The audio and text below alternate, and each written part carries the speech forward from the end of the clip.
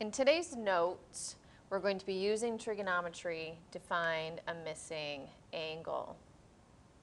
In the day 3 notes, we were using trigonometry to find the measure of a side.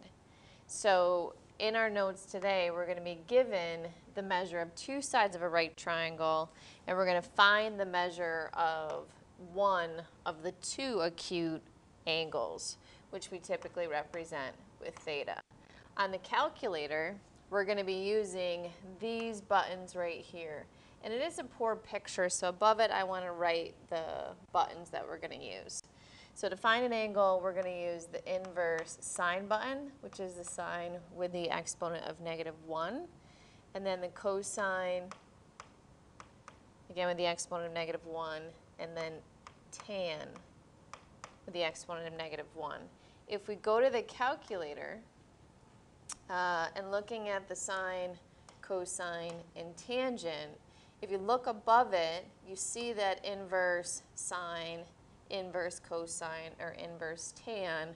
Inverse meaning the opposite of finding the side would be finding the angle, but you do see the sine to the -1. So in order to hit or use that inverse sine, you have to press the second button first. So there's second sine, second cosine, second tan, and we'll be using those buttons momentarily.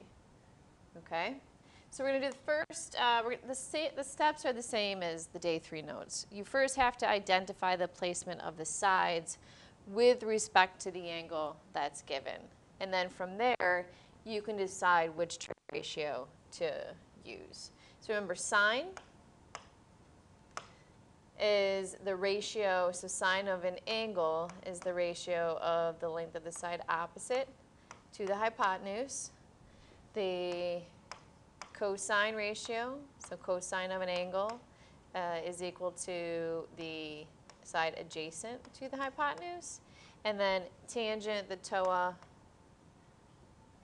let's write that a little bit neater. So the tangent of an angle is equal to the ratio of the length of the side opposite to that of the adjacent.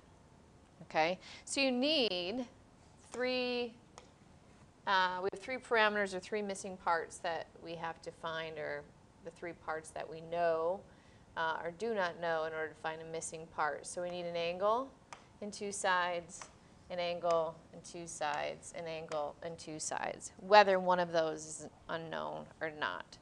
We substitute these values into the trig equation, and then we calculate our missing side, or in this case today, we're going to evaluate theta, or find the missing angle. Okay? But yeah, most important when you're doing any work with trig, so let's open up your calculator and press mode to make sure you are still in degree mode. So this one is set. Anytime you reset the calculator, second plus sign 712, or press the button on the back.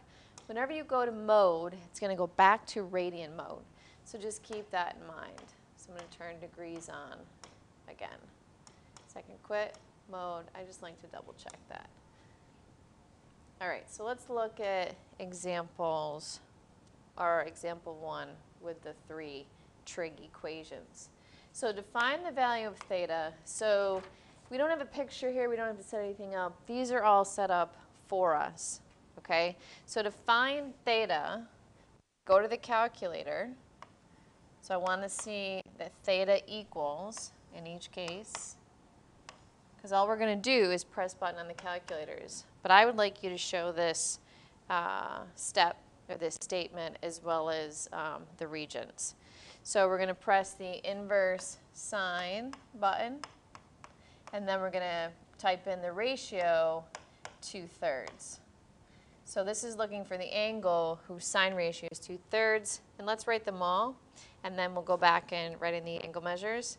Here we'll do the inverse cosine of 8/21, and then the inverse tan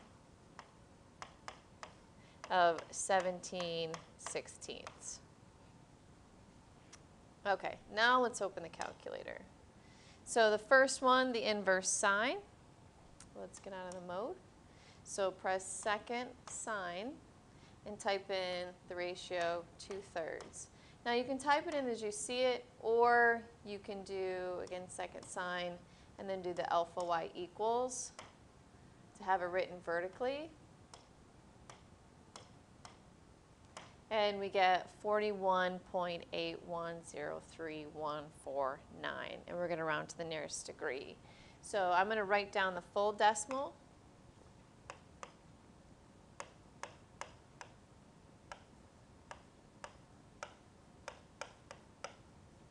And then again, so if I'm rounding to the nearest degree, that would be approximately 42 degrees. Now if you want to check your answer, okay, so what this is saying, if you go back and you plug in the 40, whoops, I'm going to grab the pen. If you plug in the 42 for theta, so if we check that, the sine of 42, we're not going to get exactly 2/3, which is 0.66 repeating. And that's because we ended up rounding our answer. But if we type in the sine of that angle, because this is the exact, where this is an approximation, we'll get the 2/3. So let's actually do that. So second sine, and let's go up and grab the exact answer from that second line. So hit enter to bring it down. Now let's take the inverse sine of that, and we should get, or I'm sorry, I gotta clear that. I just wanted to do sine of that angle, not inverse. I apologize. So sine of that angle is exactly 2/3. It's just rounding that last decimal place, as the calculator always does that, as it can't obviously fit the or every decimal place. Okay, so let's go back to the middle one. So let's move the calculator over. And to find theta, or the angle, I'm going to clear that. We hit second cosine to get the cosine of -1, or the inverse of 8 divided by 21. And our angle rounded is approximately 68 degrees. But remember, if you type in the cosine of 68, we're not going to get the decimal value for 8/21. So you can go math, enter, enter. Oh, it wouldn't change it to a fraction. So let's see what 8/21 equals as a decimal. Yeah, they're not going to be the same because I'm not typing in, let's do the cosine and go up and grab the exact answer. And we should get the decimal value for 8/21. Now you can see they match, okay? So let's write out the decimal first, and then we'll show the approximated value.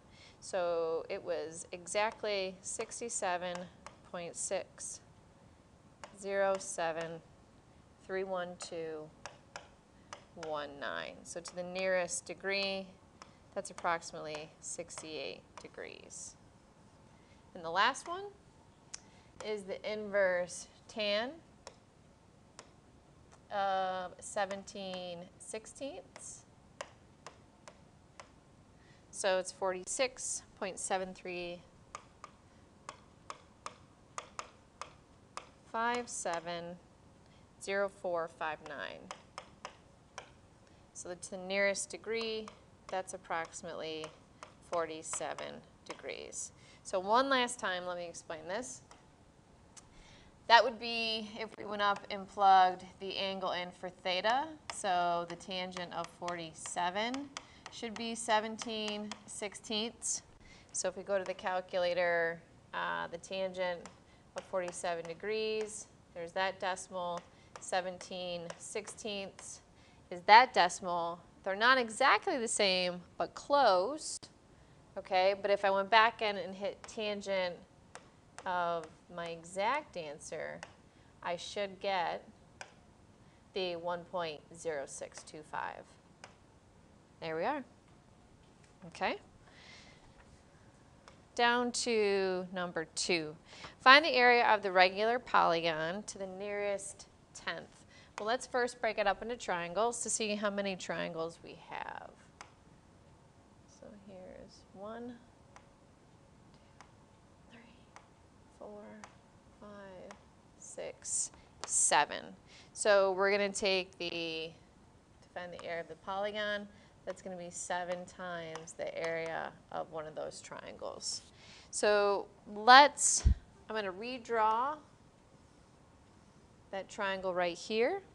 And we have an altitude of 5 feet. And I know, okay, we have 2 right angles there because of the altitude. And like we said before, this is isosceles because the distance from the center of the polygon to any of its vertices, that's the same. Okay, and in any isosceles triangle, the altitude bisects the base. Okay, so I don't know any other measurement, but remember we can find the measure of one of these angles because they're all the same. That's a full 360 degrees. So if we so I'm going to call this angle theta. So 360 divided by 7, okay? Let's go to the calculator. 360 divided by 7, math, enter, enter. It's irrational, so we just have to leave it 360 over 7. But in this triangle over here, okay, so if I call that y is going to be half of 360 divided by 7. So half of 360 over 7 is going to be sometimes 1/2. You can go to the calculator, times 0.5, math, enter, enter, is 180 over 7. So this angle here is 180 over 7 degrees. Okay, so we're going to leave that as a fraction or as a rational number. So what I need to find the area of the triangle, I have the altitude, I need the length of this base. So we're going to look at one of the 2 right triangles within this isosceles triangle. And I'm actually going to call this x. And using this triangle, I'm going to find x. Okay? I cannot use Pythagorean theorem because I don't have 2 sides, but I do have an angle and 2 sides, so I can use trigonometry. And if I look at where the angle is, I have the side opposite and the side adjacent, which is tangent. So let's, on the calculator, find the value of x by doing the tangent of the angle, which is 180 over 7 degrees, equals x over 5. So in writing that trig equation, now I have to solve for x. So the opposite of multiplying x by 5, or dividing by 5, is multiplying. Okay, so let's go to the calculator. And 5 times the tangent, I will use that alpha y equals, of 180 divided by 7. Math, enter, enter. Oh, it's going to leave it as a decimal. However, I need the whole base of the triangle, which is really all the way across 2x. So I'm going to, because I need to plug it in over here for my base, I'm just going to multiply it by 2 and leave it as a statement with trig. So 2 times 5 tangent of 180 over 7 would be 10 tangent of 180 over 7. And I could round, right? But I want to be precise with my answer. So I don't want to round until the very end. So this 10 tangent of 180 over 7 is my b in 1/2 of base times height. because the base was 2 times whatever x was. And x was 5 times the tangent of 180 over 7. So now over here, and then we can round to the nearest tenth at the very end. So we're going to have 1/2, or 7 times 1/2 base times height. So the base is 10 tan. Let me get rid of some of that arrow. 10 tan of 180 over 7. So that's 1/2 of base times the height. Okay, so I'm going to multiply all of the numbers. So 7 times 5, for instance, is 35, and 35 over 2 is 35 halves. So now in the calculator, I'm going to do 35 halves times the, well, actually, I could also multiply by 10 as well, but since I didn't write it, I'll do that times the 10 tan of 180 over 7. Okay, so let's go to the calculator and move that off to the side. Whoops, I still want to keep it minimized. I just want to move it a little. There we go. So now alpha y equals, and I want 35 over 2. Or you can write the decimal, it's up to you, times, so times 10 tan of 180 over 7.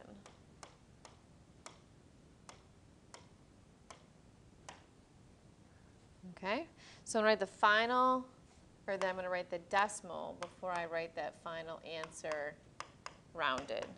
So that was 84.275555829.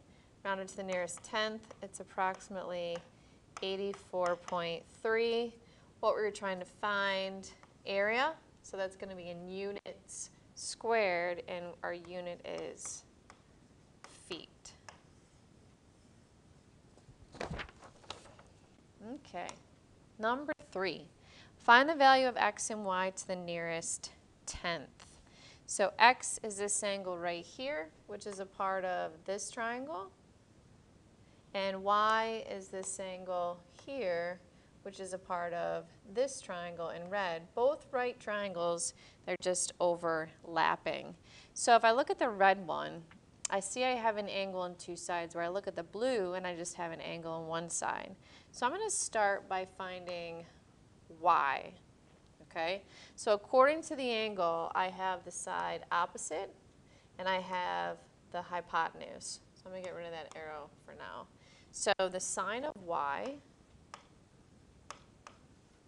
equals opposite of 22 over 40.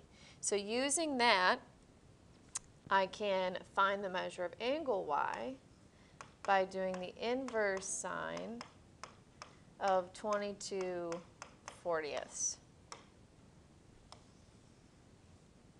So second sine, I guess I'll use the alpha y equals 22 over 40. And the angle is 33.36. The nearest tenth, that's going to be approximately 33.4.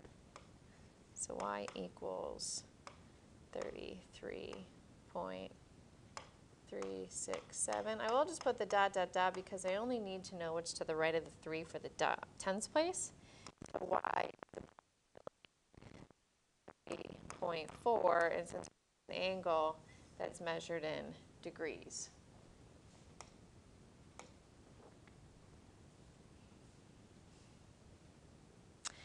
I can also, if I look at the red triangle, I can't find x just yet because I don't have another side. But if we look at the red triangle, we have the hypotenuse is 40, a leg is 22, and I can find the missing leg of this one. I can use trig, but I can also use the Pythagorean theorem. So I'm going to call that z. So z equals the square root of, it's a leg, so it's equal to the square root of the hypotenuse squared minus the square of the other leg. So that equals the square root of 1,116. And the largest perfect square factor,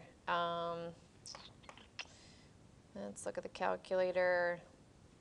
Well, I can see 9, so 9 times 124, which would be 3 radical 124. But then 124 is also divisible by 4. So since I didn't find the largest perfect square, I have to reduce again. But this is good practice with radicals. So this again is 4 times 31. So 3 square root of 4 is connected by multiplication, as is this.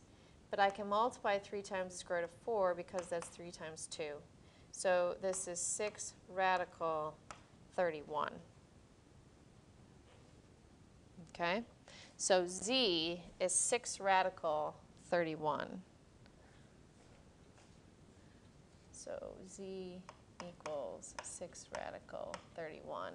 And it's telling me also in the picture that this part of z is equal to that part. So that point there must be a midpoint.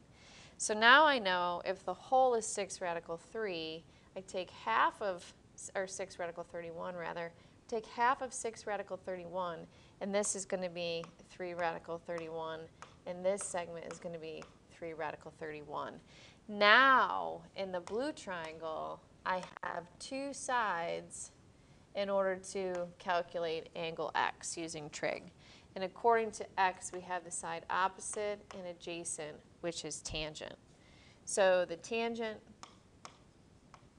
of x equals 3 radical 31 is opposite, and the 22 is adjacent. So x equals inverse tan of 3 radical 31 over 22. And this is where we'll want to use that alpha y equals button. So I'm going to clear everything. And second, tangent, alpha y equals, so we can type in that radical, 3 square root of 31 over 22. Close it, and there's our value for x. So x equals 37.207. So rounding to the nearest tenth, so put the dot, dot, dot, because that does keep going. X is approximately 37.2 degrees. And the last one, number 4. The accompanying diagram shows a flagpole that stands on level ground. 2 cables R and S are attached to the pole at 16 feet above the ground. You can read that, but it's kind of blurry. I don't know if it's blurry on your paper. So I'm going to take the white pen, get rid of that, and I can kind of see that, but I'm going to mark my picture up based on the wording of the question. So we had cables R and S. So here are the 2 cables.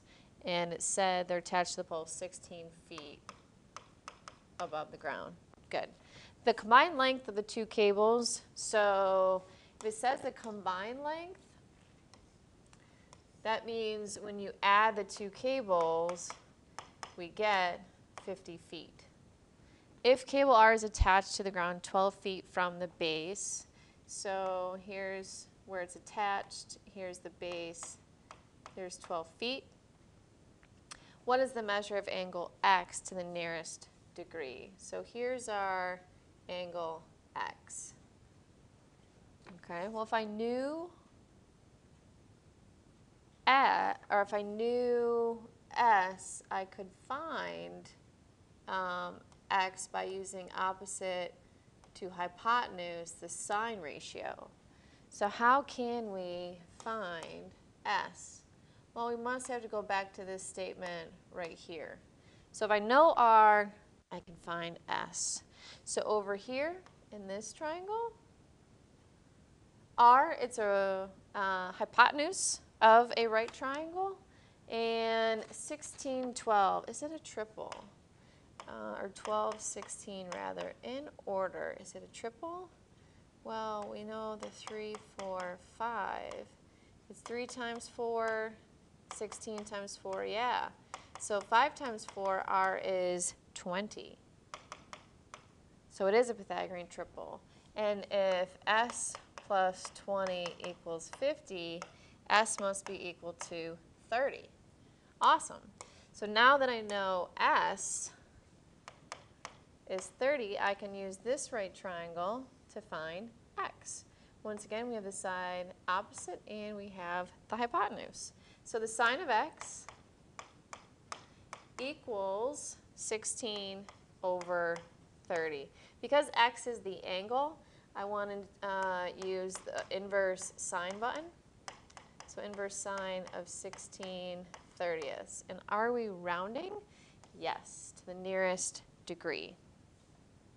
So opening up the calculator, we do the inverse sine of 16 divided by 30. So 32.23, let's write that down. 0.95264. To the nearest degree, it would be 32 degrees.